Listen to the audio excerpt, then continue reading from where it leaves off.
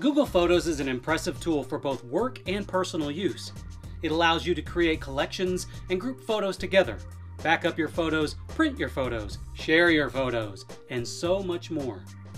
But when you have a lot of photos of a lot of people, what do you do to make that collection easier to search?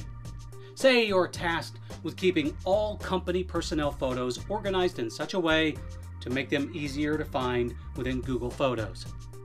What do? Thankfully, Google thought of this.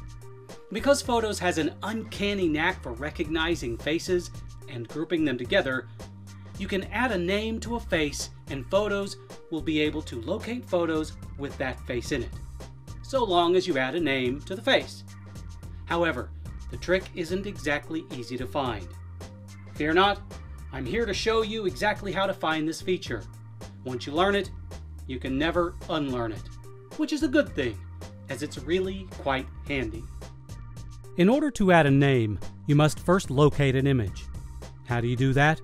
Open up the Google Photos website and then click on the Assistant button.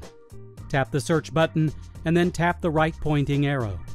Locate and click the person you want to name. Click Add a Name, type the name, and then click Done.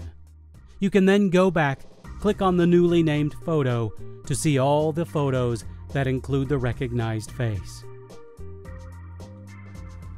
Now, when you run a search for a name in Google Photos, every image with that face associated with the name will appear. No tagging necessary, because Google has already done that for you. Google Photos makes it incredibly easy to curate photos in such a way that searching for a face is but a step away.